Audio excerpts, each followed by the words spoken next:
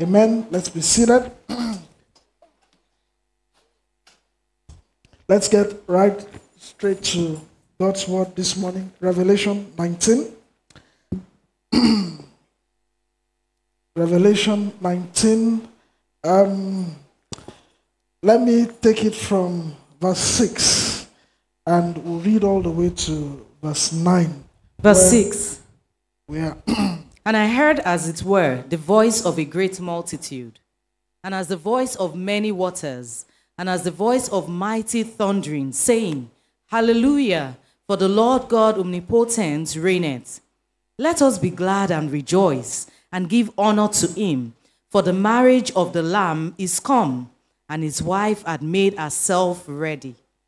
And to her was granted that she should be arrayed in fine linen, clean and white, for the fine linen is the righteousness of saints.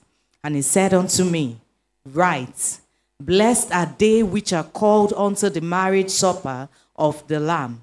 And he said unto me, These are the true sayings of God. Amen. Now I mentioned last week that every time God tells you, write, you should pay attention. Amen. Because something big is coming. Something important is coming.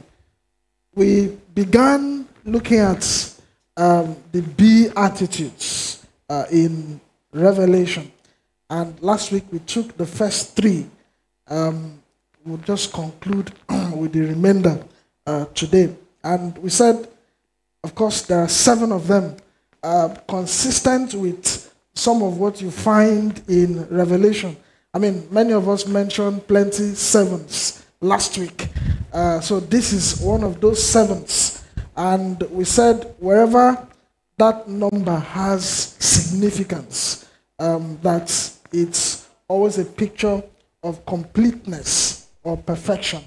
And we believe that that's the case in this particular instance.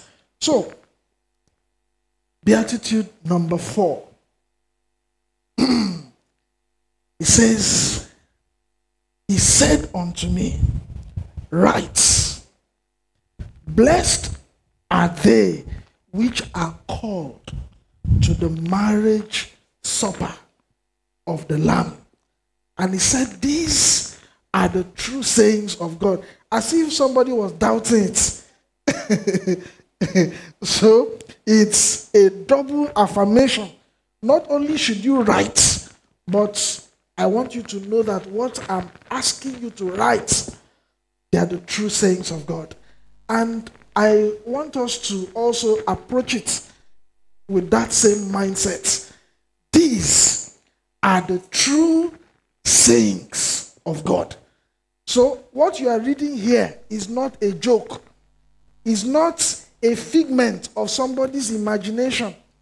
It's not that Brother John, out of his own feverish imagination, because he couldn't think straight, he was in the island of Patmos, and he just decided to write something. No. It is a reality. It is true. It is perfect. Amen. But I want you to observe that in verse 7, he talked about the marriage of the Lamb has come. But verse 9 speaks about the marriage supper. Praise God. So, in verse 7, it says, the marriage of the Lamb has come. Right? And then in verse 9, he gives an announcement of something that is still coming. Are we together? Now, how many of us have attended weddings in recent times? You notice that today, just as it was back then, there's usually the main wedding and then you have a reception, right? Many times you decide, sometimes people say, well, I'm going for the reception, I'm not going for the church ceremony. While some will say, let me go for the church ceremony, I can't wait for the reception. And some will go for both. Because the two events, even though they are connected, but they are separate. And in fact, in many instances, they happen in separate locations. Are we following? All right. Now, don't forget that here in chapter 19, the bride is with him in heaven. Right? And he says that the marriage has come and his wife has made herself ready. And they gave her what? Fine linen to wear. Clean and white. Clean and white. As you go to verse 14 of that same chapter 19, you notice that the Lamb is coming back to the earth. Praise God. He is returning to the earth. If you read from verse 11, the Lamb in heaven is returning to the earth. And the Bible says that there's an army that follows him. Right? The army followed him upon white horses, clothed in what? In fine linen, clean and white. I think it's a safe assumption to say that it is his bride that is following him on those horses to return to the earth. Because you see that at the end of that chapter 19, he's coming to the earth to come and do battle. Are we together? He's coming to do battle here at Armageddon. So he's leaving heaven physically to come back to the earth. And those that were with him for the wedding in heaven are going to return with him to come here to do battle, first of all. And then as you enter chapter 20, what do you find? You find the millennial reign described. Are we together? I hope nobody is lost yet. I'm just trying to put, block upon block, line upon line. So, the bride is with him in heaven. And in verse 7, it says that the marriage of the Lamb has come. Amen. The marriage of the Lamb has come. His bride has made herself ready. And to her was granted that she should be clothed in fine linen, clean and white. And that fine linen is what? The righteous. Some other versions will say the righteous acts of the saints. The righteous acts of the saints. Amen. But what about verse 9? Verse 9 now says to us, it says, blessed are those that are invited to what? The marriage supper of the Lamb. Amen. Now, normally, you know that a bride is not invited to her wedding. Well, my wife invited me, for our wedding. but normally, a bride or even the bridegroom does not need an invitation to his own wedding or her own wedding. It is other people that are invited to the wedding. Are we following? Is anybody confused? Okay. So, as a first step, this invitation is not for the bride. Am I creating problem?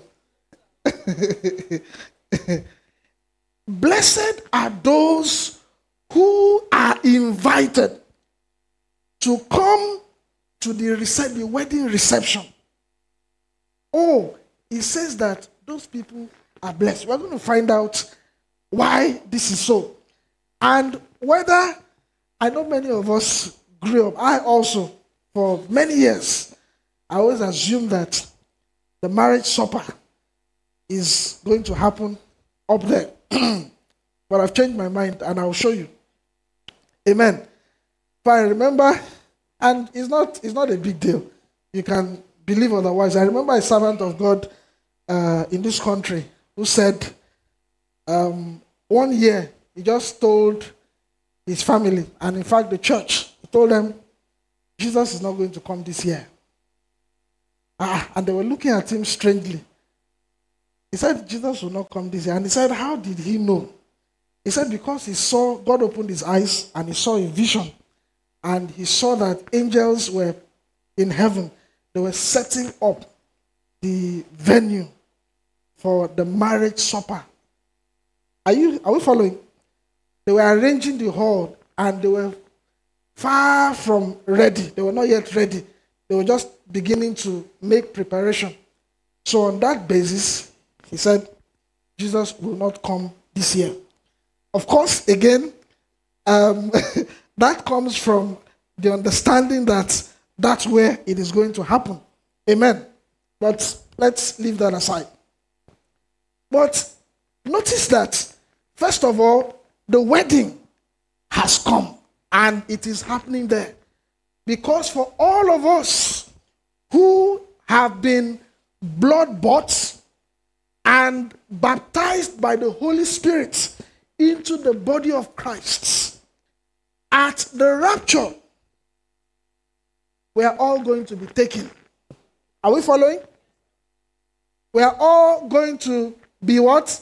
Taken. And we will meet with the Lord in the air and return with him to the Father's house. Am I communicating? I'm not teaching on that, so I just need to run over it. So all of us would have gone. And we will be there. And at the judgment seat of Christ, we would have been assessed for the purpose of rewards. And then at the end of that exercise, we will receive what? Our robes. And then when he is returning, we are returning here with him. Are we together? Is it clear? We are returning here with him. And an announcement is given.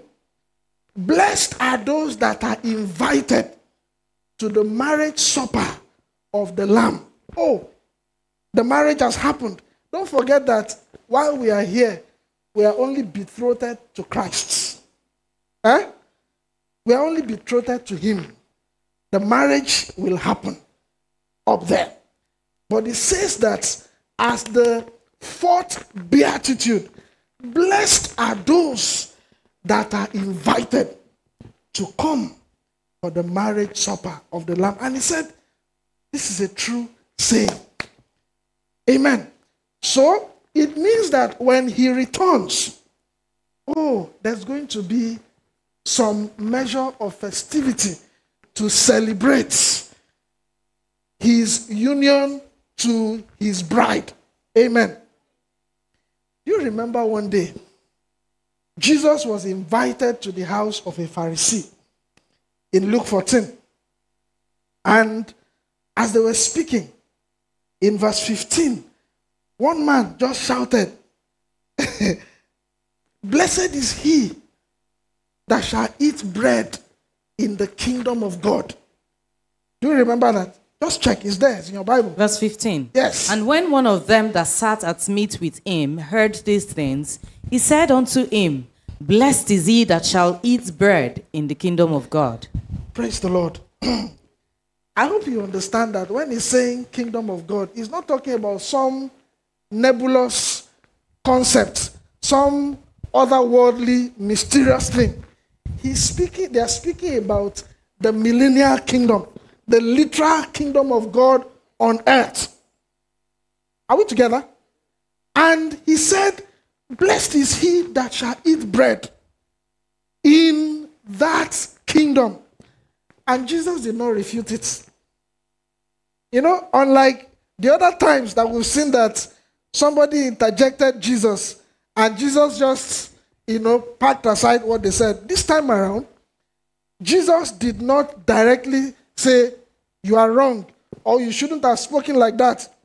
What he rather did was to now bring a parable and said, a certain man made a great supper. Right? And then he invited many. Remember, the man said, blessed is he that will eat bread. Now, Jesus is now giving him another perspective. Amen. So, he made a great supper. He invited many to come. And then, everybody started giving excuse. The first person said, I have bought a piece of ground. Yes. And I must needs go and see it. Please, hold on. Now, what were they invited for? Was it breakfast? Was it lunch? Supper. It was supposed to be an evening or night meal. Now, this man says he has bought a piece of ground and he wants to go for land inspection at night. Are we together? I know we have some people that are real estate agents here. When somebody wants to buy property, please, do you take them to go and see it at night? No. Okay. Now, the second person said, I have bought 5 yoke of oxen, and I go to prove them. Wait. If you buy a second-hand car, I'm not talking of brand new. If I even brand new, you're allowed to at least test, right? But if you're buying second, I don't want to call it the other name. So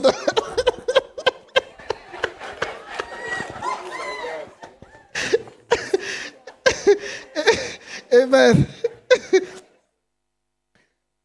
Normally, you must test drive. Now, this man has bought 5 yoke. These are agricultural instruments. 5 yoke, that's 10 oxen. Because a yoke is 2.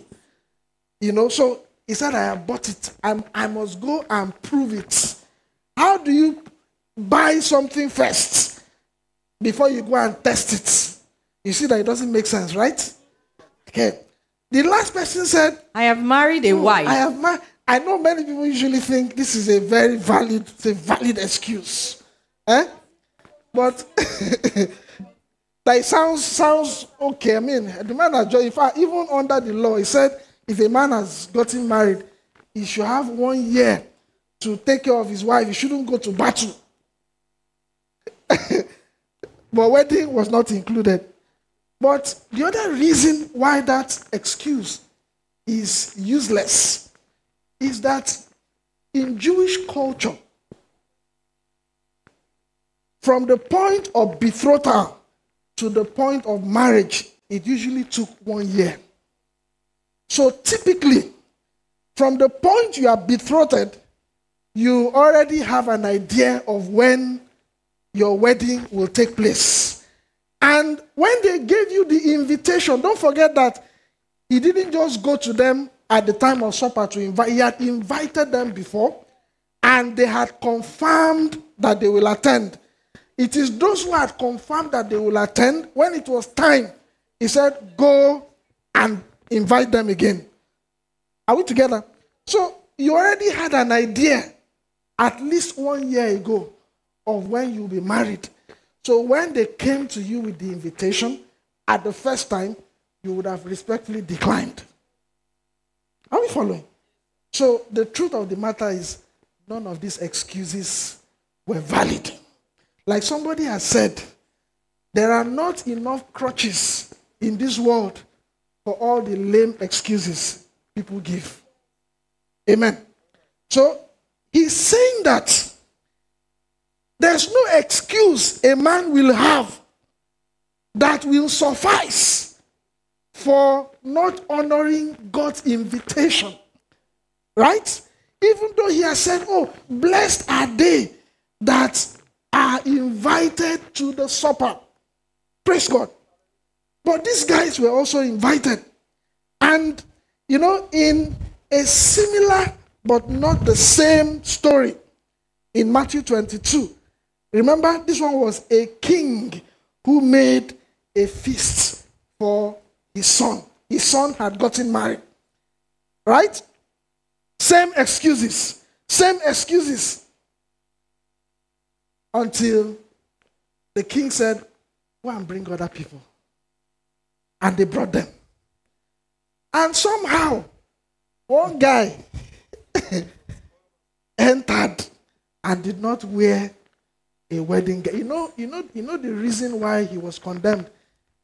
Tradition also has it that whenever a king in the Eastern tradition invites you for a wedding, you must wear a shoebi. They will give you. It's part of his generosity. All of you, wear this for me. And the guy refused to wear. And the master came and said to him, friend, how camest thou in hither? Amen. Friend, that's the same word Jesus used to call Judas. It's not, if you check the root word, it's not philos. Philos means dear friend. But here he called him heteros. It just means comrade, acquaintance. That's the same word Jesus called Judas when he came to kiss him. He didn't call him philos, dear friend. No. So he said, friend, how did you come in hither? That's also the same word he used in that parable of the householder. When that guy complained that we have worked since morning, you now gave us the same thing. He said, friend, I do thee no wrong. Same word, not philos. Amen. Are we together?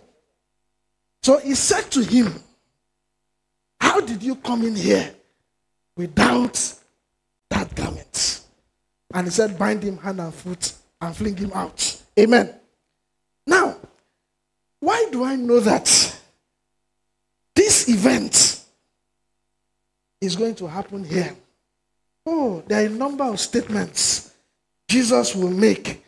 You remember when he met the centurion? And after the man spoke in Matthew 8, Jesus said, I have not seen. So Jesus marveled and said, I have not seen such great faith. No, not in Israel. And he said, I tell you that many will come from the east and the west and recline at the table with Abraham, Isaac, and Jacob in the kingdom of heaven. Are we following? Now, this was a Gentile. And the people that the kingdom was meant for, Jesus said, even they, some of them will miss it. And these people will come from east, from the west, and they will recline at the table. That's a sitting position when they are about to eat. So there's clearly going to be a meal, right? And people will gather around. Are we together? Amen. Now, Jesus made some very cryptic remarks, which many times we don't pay attention to, during the Passover. Amen. Which will happen in this week, at least in our time. Jesus made some very cryptic remarks. Let's go to Luke. It's Luke 22 from verse 15. Let's read to 18. 15. Yes. And he said unto them, with desire I have desired to eat this Passover with you before I suffer. Yes. For I say unto you, I will not any more eat thereof until it be fulfilled in the kingdom of God. Hang on. No. Did you hear what he said? This Passover I am eating with you, I will not eat it again until it happens in the kingdom of, in the millennium. Are you following that? I will not eat it again until it happens in the millennium. Yes, go on. Go ahead. And he took the cup and gave thanks and said, take this and divide it among yourselves. For I say unto you, I will not drink of the fruit of the vine until the kingdom of God shall come. Are you saying this? He said, I will not again drink of the fruit of the vine until the kingdom of God comes, until the millennium comes. There's clearly something that is going to happen in the millennium. Amen. Because he's saying, I won't do it until then. I won't do it until then. Amen. Read verse 30. Verse 30? 30. Yes. That ye may eat and drink at the table in my kingdom. Are you hearing that? He's talking to the disciples. Started by saying, ye are they which have been with me in my temptations. And I appoint you a kingdom as my Father has appointed me. Blah, blah, blah, blah, blah.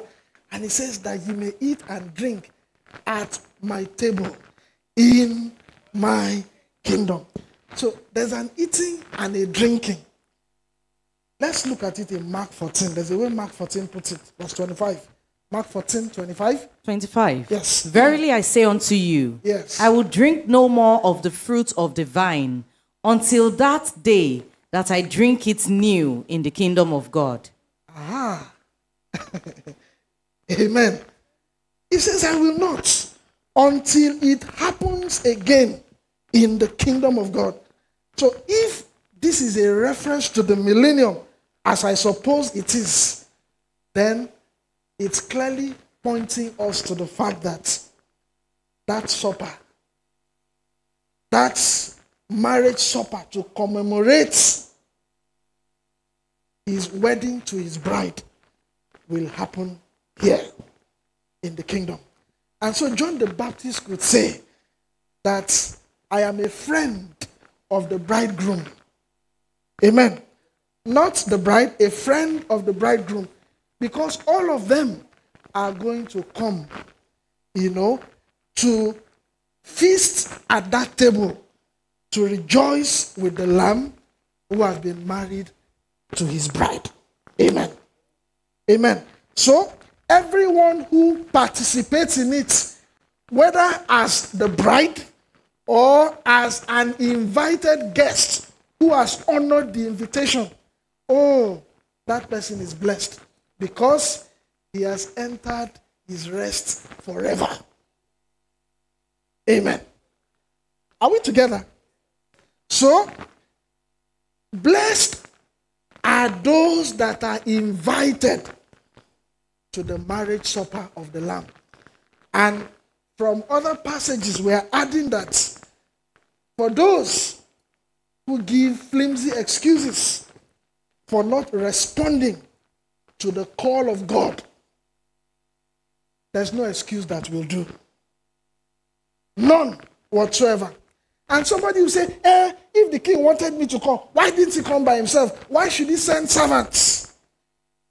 But the truth of the matter is, God always sends servants. He will always send servants. So when you hear somebody preaching in the bus, oh, that's the servant that was sent. He said, let the king come. He will not come. He has decided that the instrumentality for bringing men to that supper is servants. Is servants. And the way the servants are treated, oh, like those ones who killed some of the servants. He went and destroyed their cities. Of course, literally it happened with the Jews. Amen. Everyone who has received an invitation. So even as I'm preaching, it's an invitation. That is God's great invitation. And it goes out to everyone. So he will say, blessed are those who are invited to the marriage supper of the Lamb. So, first of all, whether I am part of the bride or I'm part of the invited guests, you must make the lists. Amen. You must make the list. because this is one of the blessings. One of the 7 wonderful blessings God packed in this small book and said, let it not just be a book of, this vision, that vision. Let me also tuck in some blessings inside it for as many as will lay hold of it and run with it. Amen. Praise the Lord. Have we understood so far? All right, I need to run as much as I would love to stay there. Now, in chapter 20, remember I said to us that chapter 20 deals with, if you follow the chronology, I mentioned last week that the book of Revelation, there are very few things that are new inside it. Do you remember? I said very few things, and in fact, the things that are new inside it are particularly in chapters 21 and 22. What Revelation did was to gather all the things scattered throughout the Bible and put them in some sort of sequence. Are we following? And that's the reason why God promises a blessing for the reading of the book. Because for you to understand it, you must be familiar with the rest of the Bible. And that's why people don't understand it. Because they're not familiar. There's hardly anything new. In fact, some would say that you have over 500 references, even if not direct, to the Old Testament in this single book. The imageries, you can't understand them if you are not familiar with the rest of the Bible. That's why there's a blessing for the reading and the keeping of it. Because for you to understand, you must have a working knowledge, especially of the Old Testament. Without that, you will just be, in fact, it will look as if you are having headache as you are reading it. Amen. Praise God. Are we together? So, if you follow that chronology, chapter 19 we have just left. The Lord has returned to the earth. Right? And then in chapter 20, we now have the 1,000 years. In fact, between verse 1 and verse 7, you'll see that the 1,000 years are mentioned 6 times. 6 times. It's not a mistake. Because there are some brothers who say that, well, the 1,000 years is not literal. It's just any time, any length of time. Hallelujah. But those of us who are pre-millennialists, if we understand what that means, believe that there's going to be a literal 1,000-year reign of Jesus on this earth. Amen. Where for the first time you are going to have universal peace, righteousness, prosperity. And you know the reason why? Is because Satan is going to be bound. You know, some of our brothers are very funny. Some will say, no, Satan is not going to be bound at that time. Satan has been bound already when Jesus first came. Are you following me? And the question, what about the fact that they said he has been chained? Say yes, even though he has been chained, he can still move around. In fact, somebody wrote that the chain with which he is bound is a long one, giving him freedom of movement.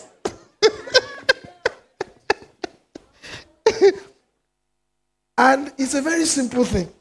Because if you read, you'll notice that he said, not only was the chain brought, Satan was bound with the chain. Not only is he bound, they carried him and put him inside the bottomless pit, sealed it, shut him inside there. So which long rope are you talking about? So that's like solitary confinement. I don't know how many of us have seen prison movies. Prisoners can move inside the prison. But if the prisoner is troublesome, they'll carry him and put him inside solitary confinement. Lock him. So that one, even though other prisoners can move around inside within that circumference, his own is limited. So that's what is happening to Satan. Is complete confinement, so that he will no longer deceive the nations for that 1,000 years. Are we together? Now, look at verse 4. Verse 4. Is after he has come. Yes. And I saw thrones. Yes. And they sat upon them, and judgment was given unto them. And I saw the souls of them that were beheaded for the witness of Jesus, and for the word of God, and which had not worshipped the beast, neither his image, neither had received his mark upon their foreheads or in their hands. And they lived and reigned with Christ 1,000 years. Yes, read to 6. But the rest of the dead lived not again until the 1,000 years were finished. This is the first resurrection. Verse 6. Blessed and holy is he that had part in the first resurrection. Hallelujah. On such, the second death had no power, but they shall be priests of God and of Christ, and shall reign with him 1,000 years. Hallelujah. Amen.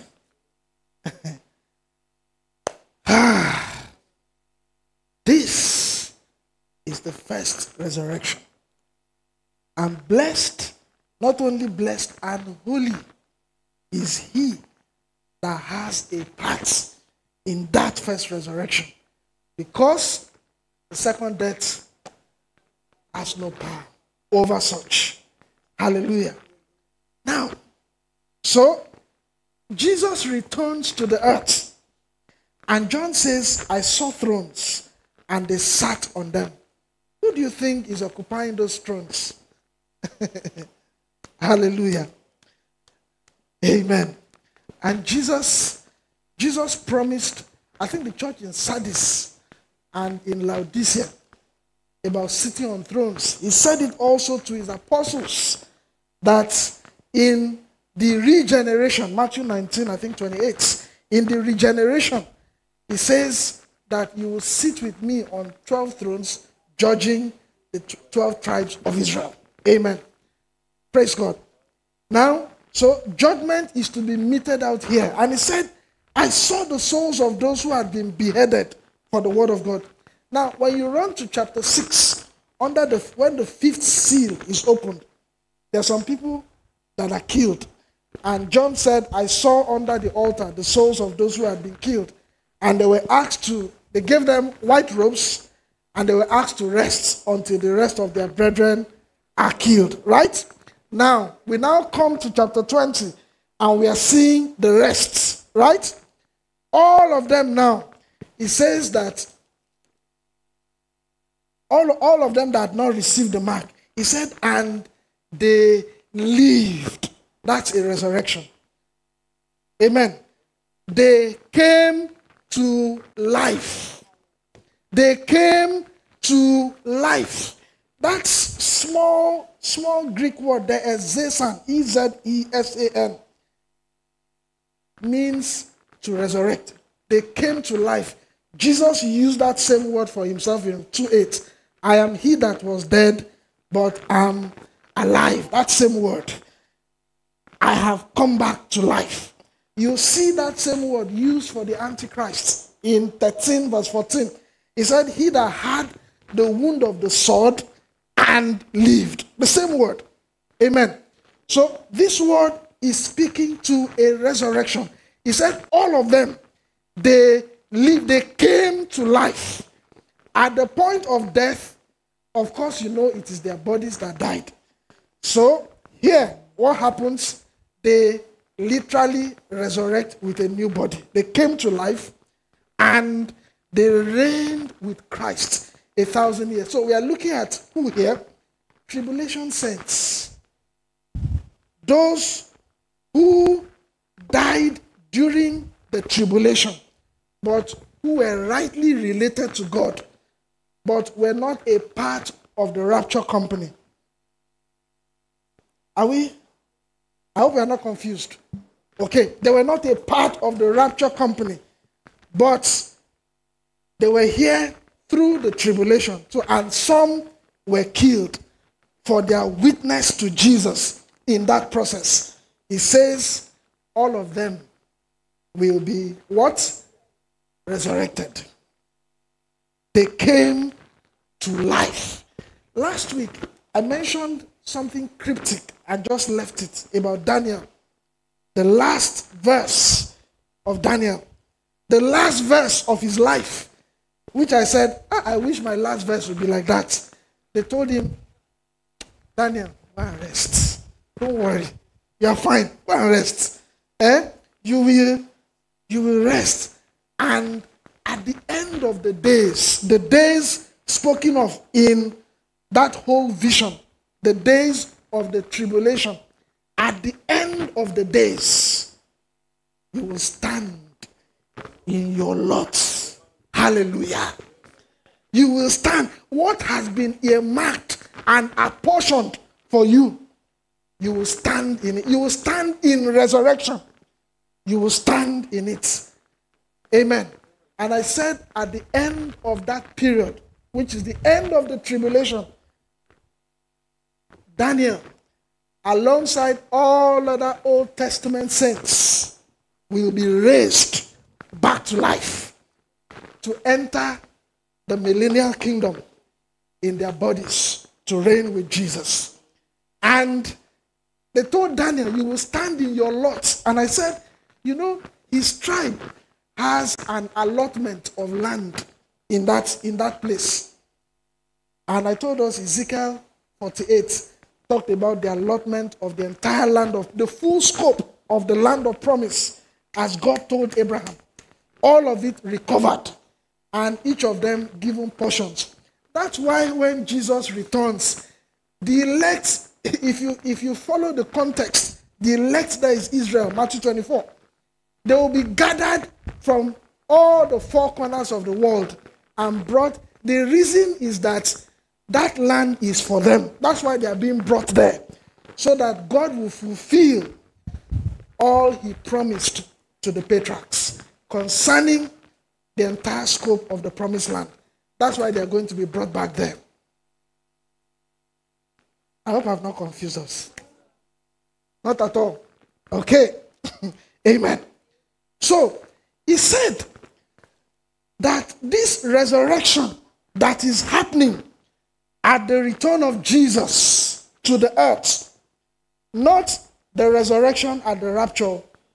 The resurrection at the rapture is for church age saints, the dead in Christ. The dead in Christ. In that expression is always used for those who from the day of Pentecost until the return of the Lord have been baptized into the body of Christ, into that mystical union of the bride and the bridegroom into one body. Amen. So at the rapture, they are taken. But every man in his own order, like Paul says. So there's an order to the resurrection. There's an order. So there are different troops, there are different companies. Amen. So this company we are finding here, it says that this resurrection that is happening, it says this is the first resurrection. Blessed and holy is he that has a part in that resurrection. But the question should be, Jesus has risen from the dead, am I correct? When he rose from the dead, remember Matthew 27 said some people, a few, some of the saints came up from the grave after his resurrection. Okay? It had to be after, not before. They came up after his resurrection and went into the holy city and showed themselves to many. Are we together? Now, if that has happened, so how can this one, which is happening many, many years after, be first resurrection? And when you go to Acts 26, I think verse 23, you would hear Paul, when speaking before Felix, he says that it was prophesied that Christ should be the first to rise from the dead. Am I correct? Please just... That Christ should suffer, and that he should be the first that should rise from the dead. That he should be the first to rise from the dead. So if he is to be the first, why is this subsequent resurrection called the first? It should be maybe fourth, because you know, after Jesus rose, you had those people that came up after his resurrection, right? The rapture is going to happen, and church age saints are going to be taken, they're going to be resurrected. The two witnesses in Revelation 11 are also going to be killed, and 3 days after, they'll rise. Right? So, all of these resurrections would have happened before this one. So how can this one be the first resurrection? Amen. Praise the Lord. Are we enjoying this? Now, it is first. Are we together? It is first, not in chronology. It is first in kind. It is first, not in sequence. It is first in kind. Are we following? You see that word first, the Greek word there is prote, P-R-O-T-E. When you hear Paul saying that this is a good saying and acceptable to all, that Christ Jesus came into the world to save sinners, of whom I am chief. That word is the same word. Are we following? Of whom I am chief. Not that I am the first person to be a sinner, but I am the chief. So you can say that this is the chief resurrection. Does it make sense? Are we following now? So you will find that there are many other scriptures that speak about this same resurrection. In Luke 14:14, Jesus told those people, that Pharisee in his house, he said, when you have a feast, go and invite the lame, the blind, the halt. They can't pay you, but you shall be repaid at the resurrection of the just. Amen? In Hebrews 11:35, the author would say that women received their dead back to life, and others were tortured, not accepting deliverance, that they might obtain a better resurrection. So the first resurrection is a better resurrection. It is the resurrection of the just. Are we following? Eh? And in Luke 24:15, you hear Paul talk about the resurrection generally. He says that even the Jews allowed it under their culture, that there shall be a resurrection both of the just and the unjust. Amen. So clearly the first resurrection is a resurrection of the just, which Jesus has spoken to in Luke 14:14. Amen. And in Daniel 12, Daniel is told that at the end of the period he's speaking about, that there shall be a resurrection. Some to life, some to damnation. Some are resurrected to life, some are resurrected to damnation. So the first resurrection is a resurrection unto life. Amen. And Jesus, speaking in John 5, I hope I'm not giving too many scriptures, but speaking in John 5, you hear Jesus saying in verse 28, he said, the hour is coming when those that are in the grave shall hear the voice of the Son of God, and they will come forth, some to life, some to what? To condemnation. So the first resurrection is the resurrection unto life. Amen. So it is not necessarily first in sequence. It is first in kind. It's a type of resurrection because there are two kinds. Are we following? So every resurrection that has preceded this one, the resurrection of Jesus, the resurrection of those saints that came up from the grave and went and showed themselves in the city, inside Jerusalem. Most likely, they must have died within that generation so that people could recognize them. Okay? So, that resurrection, the resurrection of church age saints at the rapture, the resurrection of the two witnesses, and then the resurrection of Old Testament saints and tribulation saints, all of them put together constitutes the first resurrection. Because whoever partakes of it is blessed. Hallelujah. Does it make any sense?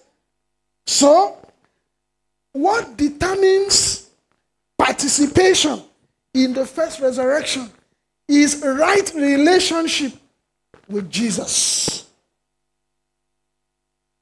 At whatever point in that spectrum you find yourself, is right relationship.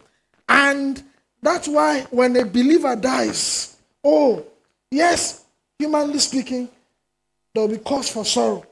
But Paul would say, don't sorrow like those who don't have hope. He's not saying don't sorrow, but don't sorrow like those who don't have hope. Because that person is blessed. And I said last week that, look, circumstances, well, they're not really important to God. What is important is, did the man die in Christ or did he die outside Christ? Is he perishing or is he going to experience, is he a candidate for the first resurrection? Because, that person is blessed. Hallelujah. He is blessed. As many as will, he said, on such, the second death does not have power. It has lost its grip. It has lost its power. Amen. So, the first death can have power. That one is sleeping. But the second death, it will not come near him. Because the Son of God lives in his heart. Hallelujah. So Jesus said, or God says, blessed and holy is he that has a part in that resurrection. He's blessed. Amen. Now, the sixth reference, 22:7. Behold, I come quickly. Blessed is he that keepeth the sayings of the prophecy of this book. I'll read it together with number 7, which is in verse 14. Blessed are they that do his commandments, that they may have rights to the tree of life, and may enter in through the gates into the city. No wonder Fanny Crosby sang that hymn. Through the gates to the city in a robe of spotless white. He will lead me where no tears will ever fall. Hallelujah. Through the gates into the city. The eternal New Jerusalem. Amen. Blessed are they that do. Now, notice that, like I said last week, the Beatitudes seem to bracket the whole book of Revelation. So you find the first one at the beginning, and the first one is dealing with being blessed for reading, for hearing, and keeping. Now we have come to the end of the book. He puts another blessing again and says, blessed are those that keep his commandments. Hallelujah. Blessed are those that keep his. So as if there is an unusual emphasis on keeping. Amen. There's an emphasis on keeping. Beyond the things we see inside, beyond the symbols, beyond the signs, do you keep what is written? I've forgotten who was saying last week, or was it week before last, that scripture that the former things, O Theophilus, have I written of all the things that Jesus began both to do and to teach. Amen. Both to do and to teach. You hear him say in Matthew 5 that whosoever does these sayings of mine and teaches men to do it is blessed. And the one that does not do, so there's an emphasis on the doing and then the teaching. Amen. Praise the Lord. Doing. Put it to practice. Put it to life. So that it does not remain purely as mental exercise. If that's all God intended, he has wasted our time. If it was just to gather all the head knowledge in this world, oh, I know that Antichrist is going to do that. But in daily living, we can't see it. In daily living, it does not reflect in the way you relate in your neighborhood, in your place of work. We are not seeing the life of Christ. Then what is the essence? It's purposeless. So it's wonderful to know, oh, I'm going to be raptured. Oh, this is how it's going to happen. Oh, these are all the people in the first resurrection. These are all the companies of resurrection. Brother, if it does not affect the way you live, we would have only wasted your time.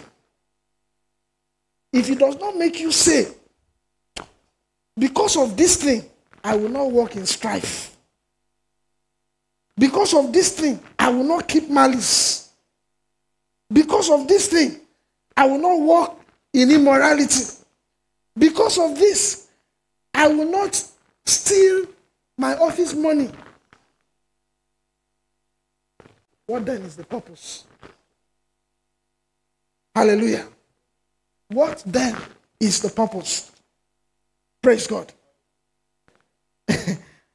Before you even get to that verse 14, I like the way it ended in 11. He said, he that is unjust, let him be unjust still. He which is filthy, let him be filthy still. He that is righteous, let him be righteous still. He that is holy, let him be holy still. And behold, I come quickly. Amen. So he has pushed the ball to your court. Amen. In spite of all the many, many, many wonderful things we have talked about. Oh, the millennium is literal. Oh, is this. Satan is going to be bound. All that, as wonderful as it is, if it does not become lifestyle, or like I usually say, if belief does not translate to behavior, if doctrine does not translate to duty, if privilege does not translate to responsibility, we have wasted our time, because the entire Bible rests on those two legs. Okay? It rests on those two legs. Doctrine, duty. Belief, behavior. That's the only way to be a balanced person.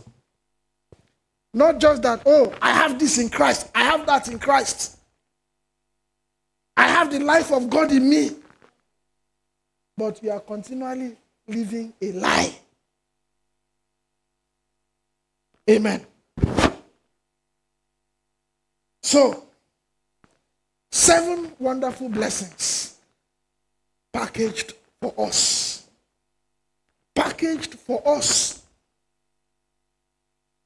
And I trust the Lord that as he opened those blessings with responsibility and closed them with responsibility, that we will walk in the light of those responsibilities. We will not be like those that gave excuses why they cannot attend what was freely given. Free.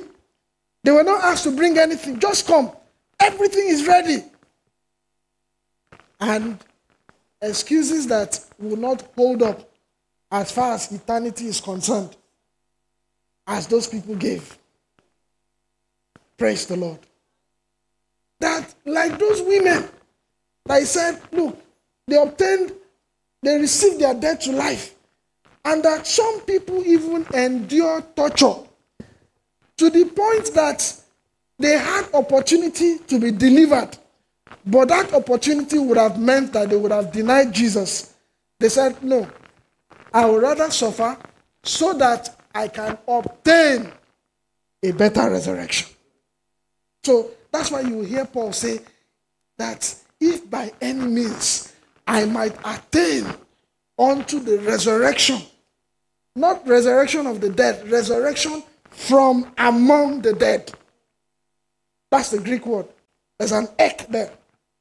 Resurrection from among the dead, leaving the rest of the dead there. Because the rest of the dead, as you saw, will not rise until after the millennium. And all of them are partakers of the second resurrection and the second death. But Paul said he wanted to experience an out resurrection. Amen. How many of us look forward to that? How many of us?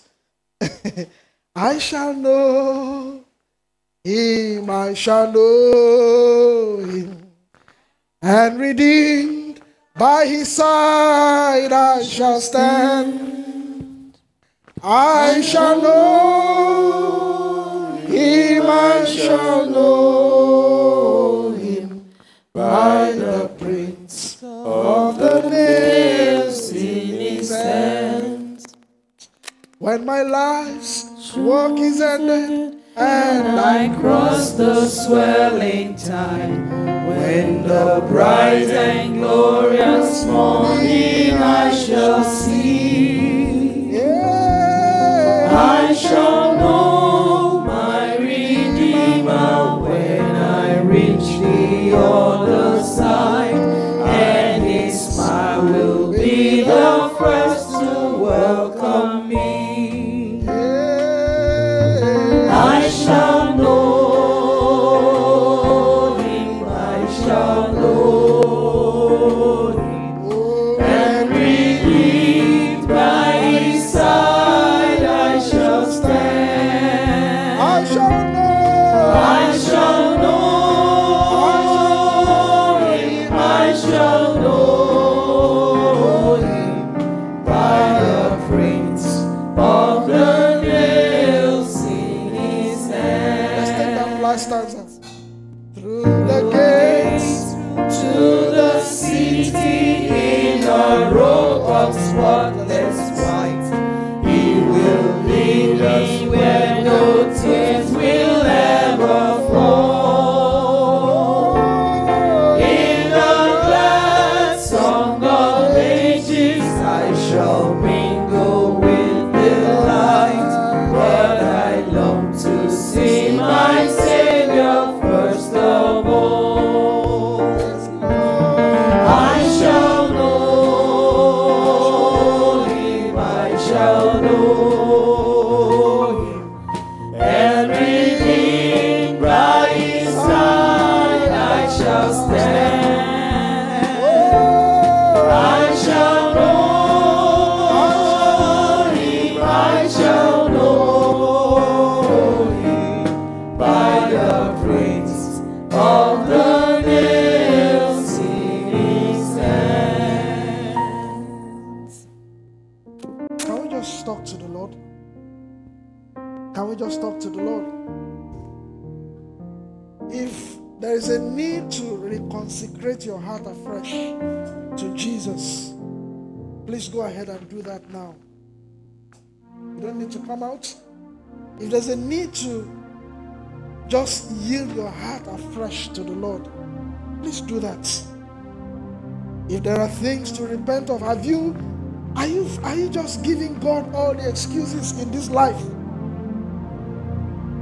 And you hear the Lord saying, that excuse will not do on that day.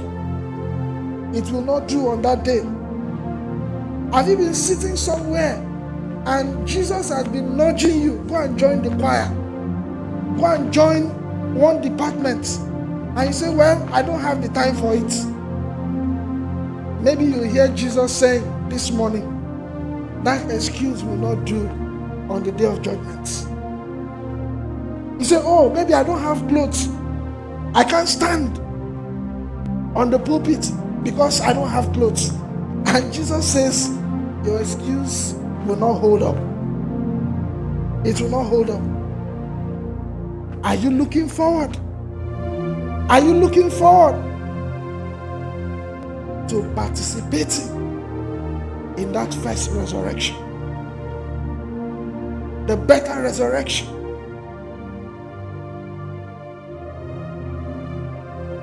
Let's pray, let's pray, let's pray, let's pray. Let's pray. Oh, thank you, Jesus. Thank you, Jesus. Thank you, Jesus.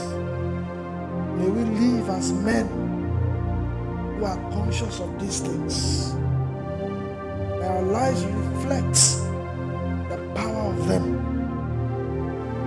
In the name of Jesus. Said every man that has this hope in him purifies himself even as he is pure. Lord, let there be renewed hope. Renewed hope in our hearts. For some of us who may have put off the coming of the Lord.